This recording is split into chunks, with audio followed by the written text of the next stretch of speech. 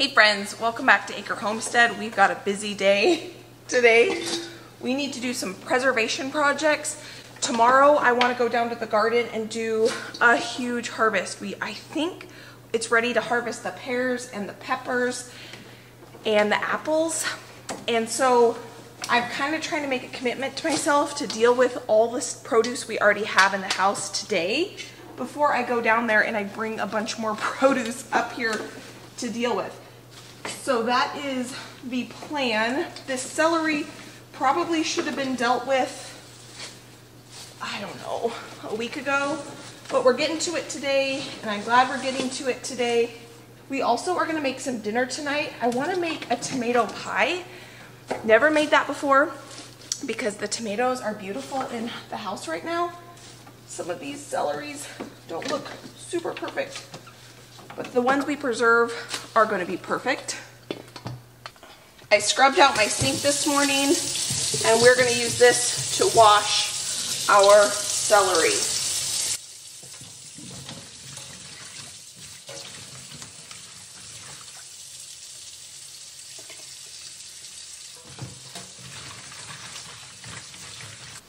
My number one priority is the celery because it needs to be dealt with today. But I want to process basically everything that is fresh and make sure that it's safe because tomorrow, meaning it won't go bad, tomorrow I'm going down to the garden. We're going to be doing a huge harvest. The apples and pears, I believe, are ready to harvest.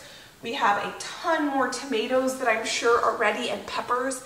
And I don't want to bring any more stuff into the house. Tomorrow's Friday. Until I have what already is in the house safe, preserved up. Because also on Saturday I want to go to the farmer's market and get a bunch of things that I didn't grow enough of or I didn't grow any of and preserve those up. And then if you watched, I put an order in with a local farmer for some produce that I'm going to have to deal with.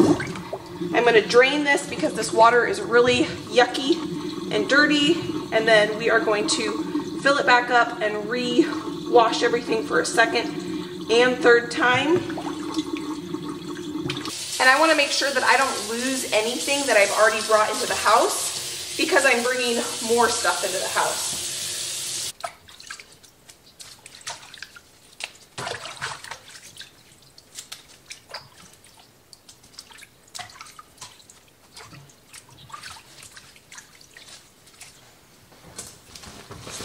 They look so beautiful now that they're all washed up, and we can go ahead and get these processed into a couple different things. Just trying to dry them off a little bit.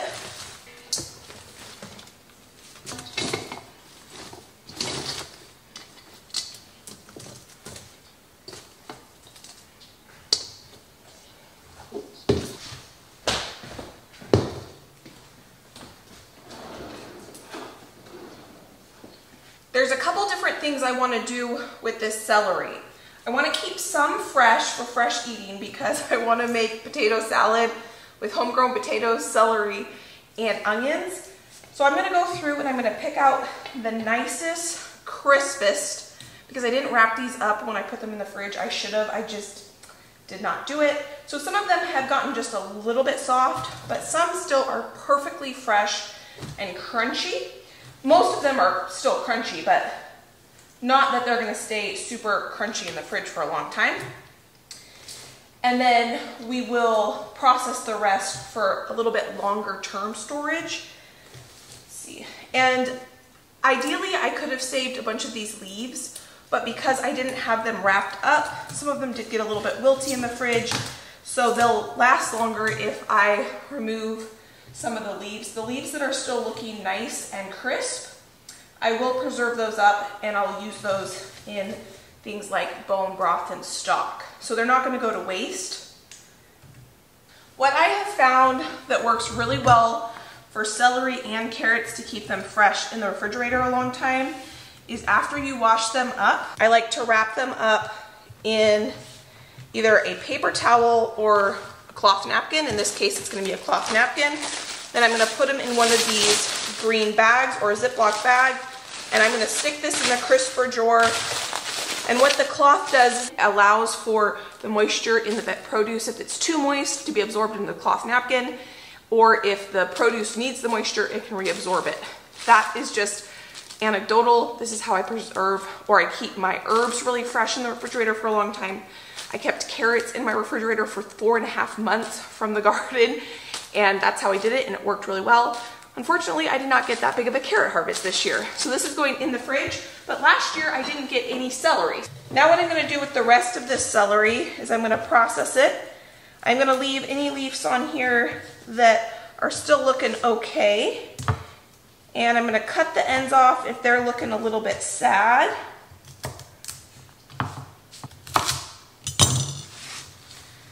And we're gonna chop this up and I'm gonna put it into this bowl.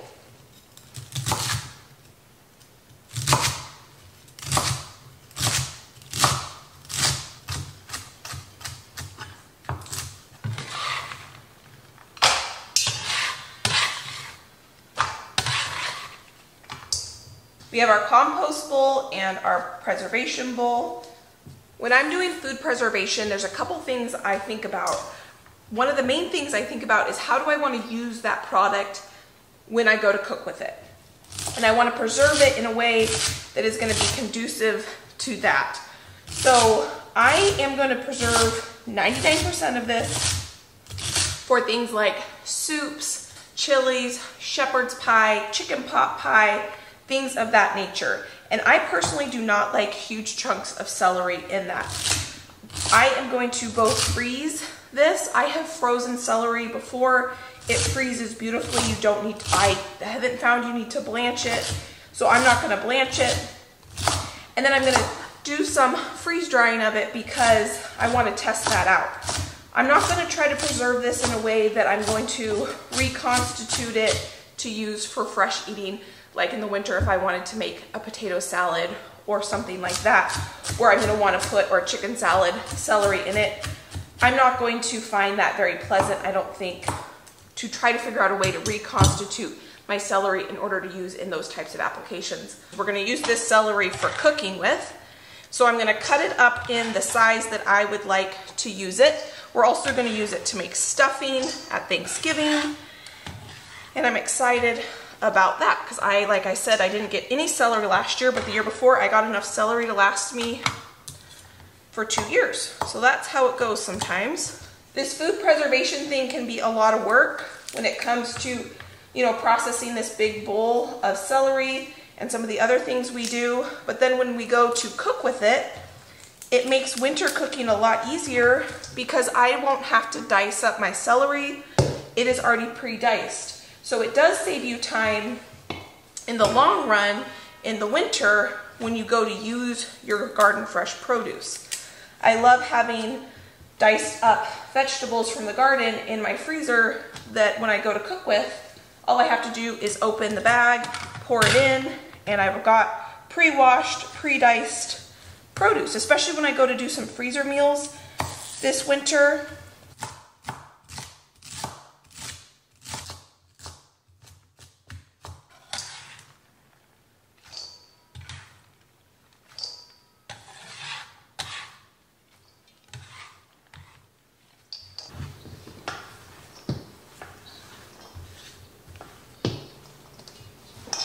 And that is a year's harvest of celery. Super happy about that.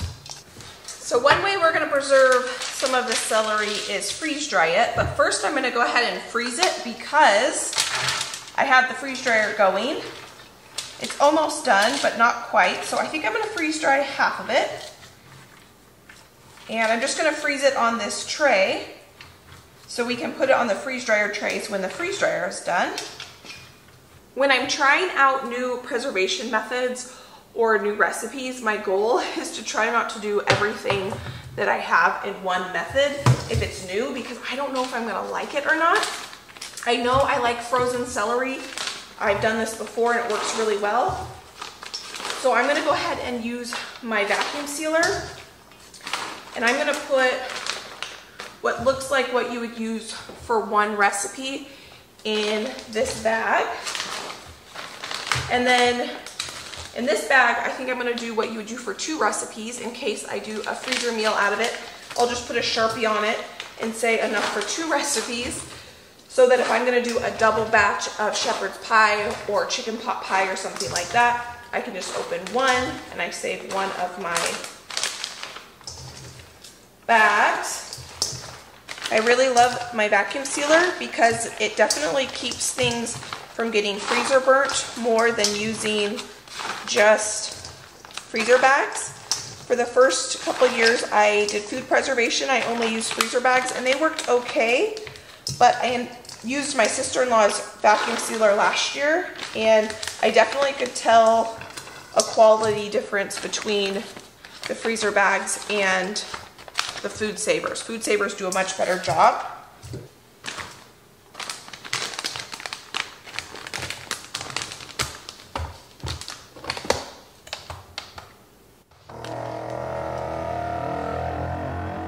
What I meant by not doing my entire harvest in a new preservation method is I've never preserved celery in a freeze dryer before, so I don't know how I'm going to like it. So I don't want to do everything freeze dried just in case I don't like it. So that's why we're going to do half freeze dried and half frozen, because I know I like frozen celery. So now I'm going to throw all of this in the freezer, and then when the freeze dryer is empty, I can put this celery in the freeze dryer. Something I just grabbed from out of the freezer are these pierogies. We made these together. I flash froze them on this tray. So I want to get them vacuum sealed so they will stay nice and fresh for us. I think I need a bigger bag. I also grabbed the carbonated water. I think I want to have this be enough for 2 dinners. So I need to cut 2 bags big enough for 2. There we go. Seal one end. One thing that I'm doing this year for food preservation is I'm preserving things in their final state.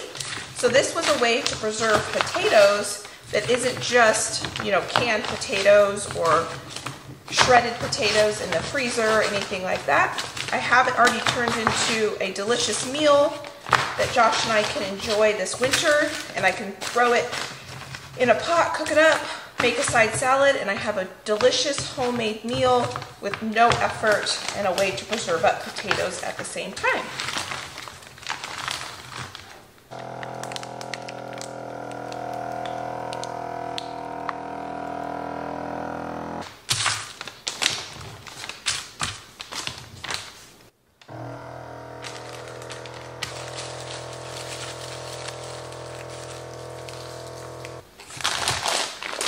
Now we have 2 winter dinners ready for the freezer, and let's get going on tonight's dinner, and because I'm pretty excited about it. Tonight for dinner, we are going to make something I've never made before, which is a tomato pie.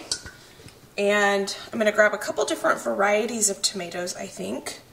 These are all from the garden, and we have to process them before we can put them in the pie. Let's see, I think I have a yellow one. Yeah, let's get a yellow one so we can have a couple different colors in our pie.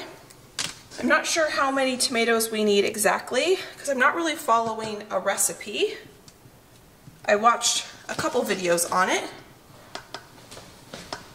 So what we're gonna do is cut the core out of the tomato.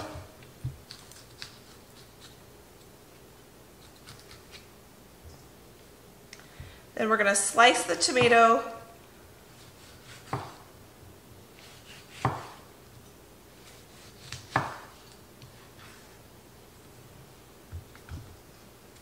This one has a little bit of a kind of a crusty bottom, so we're going to cut that off and we'll compost that part. Look how beautiful that yellow tomato is. It's so dense and delicious looking.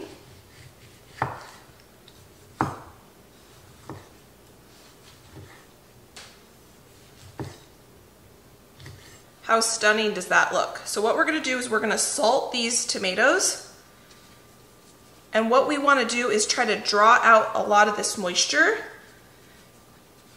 so that we don't have a really, really soggy pie. But what we're gonna do is put them on this cookie sheet that is on, or cookie drying rack, which is on over the sink, so that we can have all those tomato juices drip down into the sink. We're gonna let these sit here for probably about 20 minutes or so while we get other things done. We still need to make the crust and the topping for this pie. Let's get the pie crust made. I feel like I've been making a lot of pie crust lately. Next time I do a big bulk freezer cooking day, I think I'm going to make like 8 or 9 or 10 crusts and just get them in the freezer so that I don't have to do it every time I need some crust. I am making a double recipe on this, so this will put 1 extra crust in my freezer because I only need 1 crust for this recipe. I put 2.5 cups of all-purpose flour in our food processor. I put some sugar, about a couple teaspoons of sugar, a good amount of salt, and now we're going to put 1 cup of butter. This butter is so yummy, and this is what makes this crust absolutely delicious. My favorite way to make pie crust is in the food processor because it just makes cutting in the butter into the flour a whole lot easier. I like to pulse it in like this, and then once we have it all pulsed in and we have about pea-size amount of butter, then I transfer it to a bowl. I find that I can't get a good flour to water ratio when I use the food processor to make the dough because I don't actually measure the water. I do this 100% by feel. I just put a little bit of ice water in there and I stir it up with a fork. A lot of times I will use half water, half vodka to make my pie crust because vodka does not create as much gluten. You get the moisture content you need when you're making pie crust, but not the gluten formation. Gluten forms in flour when there's two different proteins in dry flour, and in the presence of water, those 2 proteins come together and create gluten, and that creates a stiffer, stronger dough. But when you're making pastry, you don't want a stiff, strong dough. But I don't have any vodka in my house in quite some time. It's all in the form of vanilla, so that is why lately I have been using water, and it works just as good. So what I'm doing here is, now that I'm happy with my water to flour to butter ratio, I don't like to knead my pastry. I like to work it as little as possible. So I take it and I push it together, and I try to form a ball that way by pushing the dough together. And because this is a double recipe, I'm going to split it in half, and we are going to put 1 of these balls in the freezer for another time so I don't have to make pastry next time I want to make a pie. Now, what I'm going to do here is I'm going to use this saran wrap to my benefit to shape my pie. Pastry, I have found that it works really well when you go to roll out the final pastry. If I get this disc of dough into a disc that is firmly compacted before I go to roll it out. So I make it into a ball, I shape it into a disc, I wrap it up in the plastic wrap, and then I force the dough using the plastic wrap into a nice firm disc. The reason I like to do this is I feel like I don't have to touch the pastry as much, and you want this butter to stay as cold as possible so that you get a flaky pastry. You can see that there's butter flakes in that. That's exactly what you want. When you get layers in pastry, it's because the cold butter goes into a really hot oven. The water that is in the butter steams and puffs up the layers between the flour, and that's how you get flaky pastry. But in order for that to do that, you need really cold butter and you need a really hot oven. So now we are going to go ahead and start on the filling part for the tomato pie. So I have 2 different cheeses here. I have a sharp cheddar cheese and a sliver of Parmesan cheese. We're going to do a combination of the both. I like to grate my own cheese because you get a better quality cheese for a cheaper price per ounce, and you're not dealing with the non-stick coating that can change the texture of your final recipe. But because it's not my favorite thing to do, anytime I shred cheese, I shred a lot extra, so I don't have to do it the next time I go to shred cheese. This filling is so easy. All it is cheese, and you can use whatever kind of cheese you want, but I wanted something that had a good, strong flavor, so I used sharp cheddar and Parmesan, and then it's mayonnaise. That is all the filling. If I had pepper, I would have put pepper in there, but I don't have any pepper. I'm putting in an order for Acre. I pick it up this week, and so I will have pepper in my house again, and I am excited to have pepper in my house because I love pepper. If you guys seen how I cook with a lot of spices and seasonings, and I haven't wanted to buy it from the store because I knew I had this order for Acre in, and so I've just been waiting. So we're going to go ahead and prep the other filling ingredient for the pie, which is these onions, and also our side for tonight, which are this garden fresh zucchini and these 2 yellow squash. So we're going to use the onions for not only the filling of the pie, but I'm going to also saute them up with these vegetables, and it's going to make a really yummy dinner. I just realized as I was doing this that we are having a vegetarian dinner.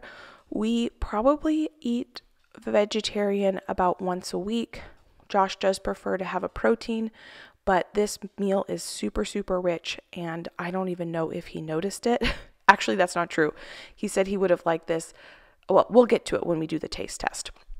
The taste test is a pretty fun taste test at the end of this. I also diced up 1 whole head of garlic to put in both recipes, and I always have Tibro by my side waiting for me to drop something on the floor. Now that we have dinner all prepped, we are going to take care of these enchilada sauces that we made together.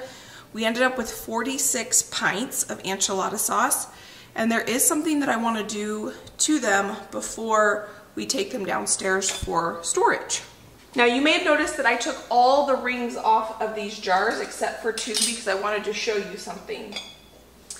Sometimes when you do canning projects, a little bit of the contents can come out of the jar, and it can sit around the ring or even sit on the top. Now when I had this ring on here, I could not see that.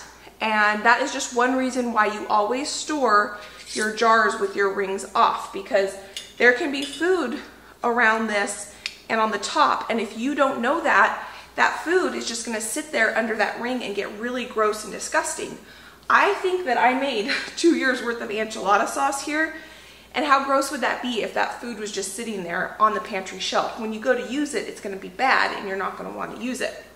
That's one reason why we take all the rings off. Another reason why we take the rings off is you can get what's called a false seal. So at some point while this jar is sitting on the pantry shelf, if this lid comes off, you want to know that it's going to pop off. And if you have the ring on this lid, it could reseal, and it's not a true seal.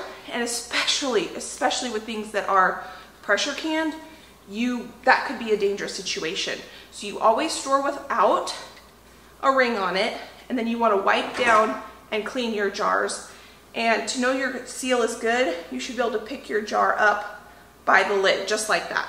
So what we're going to do is wipe down every single one of these jars, and I kept the boxes. So we're going to put these enchilada sauces in the box, and that's going to make it a lot easier to carry it downstairs. What I ended up doing here was getting 2 dishcloths. One had a little bit of warm soapy water on it, and one was dry. Because the enchilada sauce had some oils in it, I think, from the peppers, I felt like it needed something more than just a dry cloth. So I would wipe the rims down with the damp cloth, and then I would come back and dry it off. We're going to do the same thing to what I am calling, I don't even know what I'm calling this, but I have never canned anything like this before. I'm really excited to have this on my pantry shelf. This is something that I pressure canned. It's tomatoes, onions, and garlic. And salt. That is it. And I'm really excited about it because it's going to make things like chilies and taco soup, pasta sauces, anything that you would want tomatoes, onions, and garlic in, that much easier, because I'm not going to have to go through the effort of slicing and dicing garlic and onions. Now this was pressure canned, and you'll notice that there is very degrees of headspace in these jars. That is because I had a weird siphoning issue. Every single one of my jars sealed, but a lot of the product came out of the jar. And I'm not sure why that happened, because I left a proper amount of headspace on all of these jars, and I put these in my electric pressure canner, and I don't know, they just did that. It was super weird. And every single jar still sealed. Those are my favorite canning lids, so I can link those lids down in the description box, which I think says a lot about the lids, because that was a lot of product to come out of the jar and have all those jars still sealed. So I did the same thing with those. I wiped them down with the soapy warm water, and then I dried them off. I put them in the box, and those are going to go in the basement. I'm going to ask Josh to carry down all those boxes. And now we're back on to our dinner, and I'm so excited to share this dinner recipe with you guys. It is game changer, especially in the summer when the fresh tomatoes are coming in from out of the garden. So what I did with those tomatoes, they probably sat there for probably 30 minutes or so. And then I did go every, 10 minutes or so, and I kind of pushed on them and squeezed out any extra moisture, because tomatoes have a lot of moisture, and we're going to try to cook them in a pie shell, and I don't want to have a soggy bottom. And that's one way I'm going to try to ensure that we have a nice flaky pastry crust. Another way we're going to try to ensure that we have a nice flaky pastry crust is we are going to par bake our pie crust. I normally skip this step out of just laziness, but I figured with something like tomatoes, and we're going to add some onions, all that moisture is going to definitely lend itself to a soggy crust. So we're going to take the time to go ahead and par bake it. So I have my pastry shell rolled out, and we're going to put it in our pie crust. I can't remember if I had mentioned that I had put these pie crusts back in the refrigerator to chill while we prepped the onions and zucchini, and we wiped down our jars just to ensure that that butter stays as cold as possible. I never cut away any excess crust when I make pies because I tend to overfill things. So what I like to do is turn over the excess crust, and I actually build my pie up so that I can put more filling into my pies. So once I fold it over, I kind of pinch it so that it's a even thickness. It's not twice as thick where it's folded over.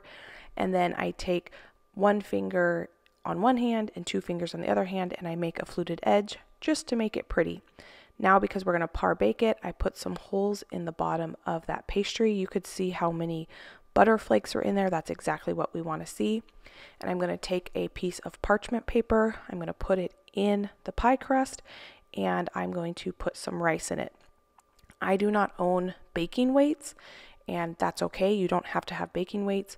You can use dried beans or rice to weigh down that pastry so it doesn't puff up. So we put the holes in it, and we put the rice on it, or beans or baking weights, so that the pastry stays nice and flat, and you can see how it didn't puff up. We bake that at 400 degrees for about 15 minutes. It's not fully cooked, but it has a head start. Now we're going to take our absolutely stunning tomatoes, and we're going to start to layer this. I tried to get as many tomatoes into this pie as I could. When we did one layer of tomatoes, we're going to sprinkle on a few onions. I did, just a note, probably cut about twice as many onions as I needed to, or not onions, tomatoes, and no tomatoes went to waste. I threw the rest of those tomatoes in the freezer, and we will turn those into ketchup or tomato sauce or something down the road. Now, a lot of the recipes when I was looking this up called for putting all of this cheese filling on the top, but I didn't like that idea. So what I'm doing is I did one layer of tomatoes and onions, and then I put half the cheese mixture. Now we're sprinkling on garlic. If I had fresh basil, I would put fresh basil in this, but I don't because it is at the garden, and I am not at the garden. So we're going to skip the basil, but if you have fresh basil, go ahead and put that on. And I am trying to do a combination of the different colored tomatoes, just purely out of aesthetic purposes to make this really pretty. Now, once we had a layer of tomatoes, we're going to put some more onions, some more garlic, and then I did put some more tomatoes because I wanted to pack this thing full of as many tomatoes as possible. And then we are going to take the rest of our cheese mixture, and we are going to put this on the top. Now, I watched this recipe for the first time from the Holler Homestead, and she did not use a crust when she made this, and you could certainly do that, but I really wanted to go ahead and try it for the first time with the crust. But I think you could make it with or without the crust, and it's going to be fantastic. I thought this seems a little weird, the mayonnaise and the cheese, but friends, just wait until this comes out of the oven and wait until we do a taste test, because this is probably, honestly, one of the best things I have ever made. It is absolutely incredible and really, really easy, especially if you used a store-bought pie crust, you don't use a pie crust, or you already have a frozen homemade pie crust in your freezer, or you make one. It is that good. It is worth the effort, and you just need a little bit of time, I guess, for salting and draining the tomatoes. But if you guys have fresh tomatoes in your garden right now, do yourself a favor and attempt this recipe. I will write up what I did in a blog post, and it will be linked down in the description box. But there are a lot of different recipes that you can find online in order to make this. Now that we have dinner in the oven, I'm going to go ahead and start on the side. I put some oil in our big cast iron. I wanted to use my biggest cast iron for the most surface area so we can try to get a good browning on both our onions and our zucchini and squash. I really like sauteed onions, and I wanted to get some good brown color on it. And so once we got a good color on those, I pushed those to the side so that I could put my zucchini and squash on the cast iron, and I could try to get a good browning on zucchini. It can be hard to get a good browning on zucchini because it tends to get pretty soft. So that is why I wanted to make sure that these zucchinis and squash were sitting next to the cast iron and they weren't sitting on top of those onions. So that's why I put the onions to the side. I put my squash down, and then I did not touch the zucchini for a good 5 minutes or so. I just let it brown up really nicely. I did add some red pepper flakes. You can see there where that's the color I want. I don't want just soft squash. I want nice browned squash. And I put pepper flakes on for a little bit of heat. When it was almost done, I put in our crushed garlic that we chopped up earlier. I'm going to mix that in. I'm going to let that sit again for a few minutes and get a good char on the other side. And then I'm going to turn it off, and that is going to be the side for dinner. Now, I did drop a piece of zucchini, and Tibro got it. He's the one that's eating it right now. And Orbit was looking at me like, hey mom, how come I didn't get a piece of zucchini? So he got a piece of zucchini too. They are my favorite little pups to be in the kitchen with me, so I'll give them a squash treat. I walked away and I was sitting at my desk. I think we have boiled over a bunch of butter or something. Ooh. Normally I put a piece of foil on the bottom rack of my ovens so that when things boil over, it doesn't boil over to the bottom of the pan or the oven, but I haven't done that here yet, so I need to put a cookie sheet or this, we'll put this here. Ugh. I think I still need to put a piece of foil or something on the top of that. I did put a piece of foil on this, and I let it bake for probably a total of about 40 minutes.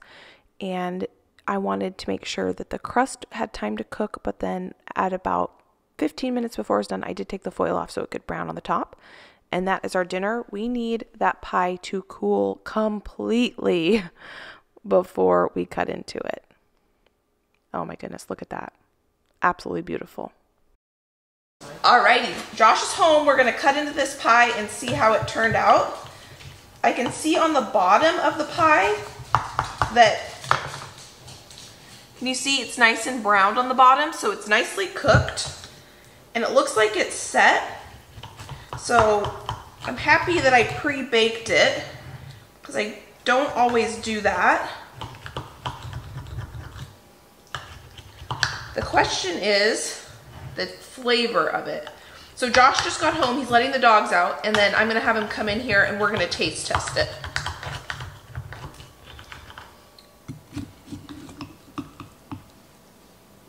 Look at that, it's set.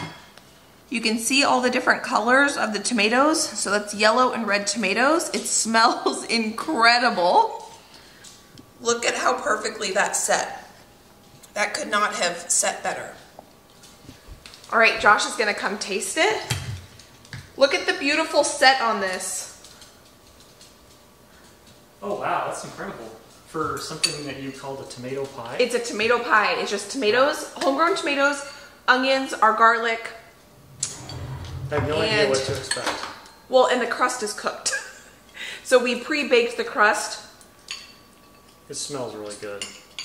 So this is one of the people I follow, Homestead. They make this every summer, and I watched them make it, and I had to try it. Mmm. That's so good. Wow. Juicy. How is this not soggy on the bottom with this much tomato juice? Like, well, I salted the tomatoes first, and I put them over the sink to like get the juices out, but it tastes like pizza. it's really good. Wow. And it was easy. All it is our homegrown tomatoes and onions and garlic, homemade pie crust, mayonnaise, and cheese. That's all it is. Nice work. You can see the crust is cooked all the way through. It's Parmesan cheese and cheddar cheese. You can really taste that mayo. Please don't put that in. Super good. That is incredible. And then we have our zucchini and onions for dinner. This is probably one of the best things I've ever made. It's really good. It's really good. Yeah. What if you added like some Italian sausage to it? You could. That would be really good too. Oh. It tastes like pizza. It tastes like pizza. It does. But like fresher? Like the tomatoes are fresher?